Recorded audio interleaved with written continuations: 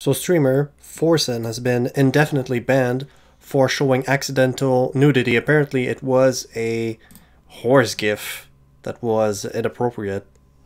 I don't know which one it is, but let's try to look for it. Alright, so I can't show you because it's actually animal porn.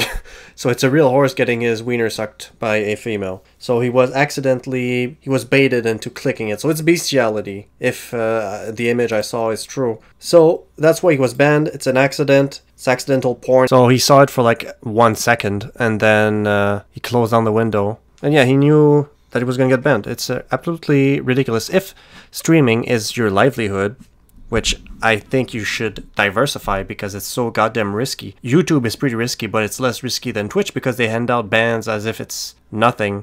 To males, of course. To females, a lot of females get away with a lot of shit that males don't get away with because there's a whole bunch of simps working for Twitch, apparently. I don't know, I'm just assuming. Regardless, it's a black and white enforcement for some creators, and for others, they just turn a blind eye, and that's the problem. So this other streamer here, KaceyTron, who was a League of Legends player. By the way, if you don't know Forsen, Forsen is a Hearthstone player. So anyway, she went on a rant on stream. Apparently, she's someone who experienced an indefinite suspension on the platform earlier this year when she was banned for hateful conduct after making a joke about a global crisis. So what was that? Alright, so apparently it was an offensive joke where she said that she would spread coronavirus if she could because the world would be better without old and poor people. Jesus Christ.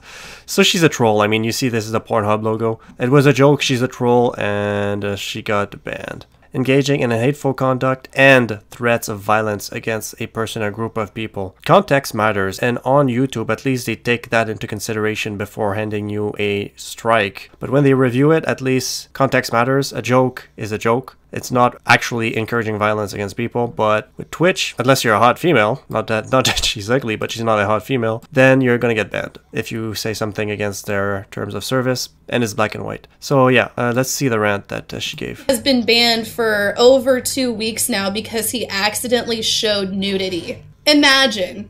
I'm not even like a Forsen fan or a Forsen simp or anything, but just to like basically give the troll viewer what they wanted and hurt somebody financially like that for accidentally showing nudity because they were given a gift that they didn't, you know, it's just like Twitch just makes some of the stupidest fucking decisions ever. And that's why as soon as the DMCA shit started happening, I was like, a lot of streamers, they were like, oh, I'm going to take the time, go through all of my clips, you know, make sure I get them saved. I was like, nope, I'm fucking nuking everything now. I do not trust these motherfuckers with my livelihood. They never, ever make a good call, ever. Oh yeah, that's pretty much it. That's your, the Forsen ban explained, and KaceyTron's comments. Alright guys, like, comment, subscribe, peace.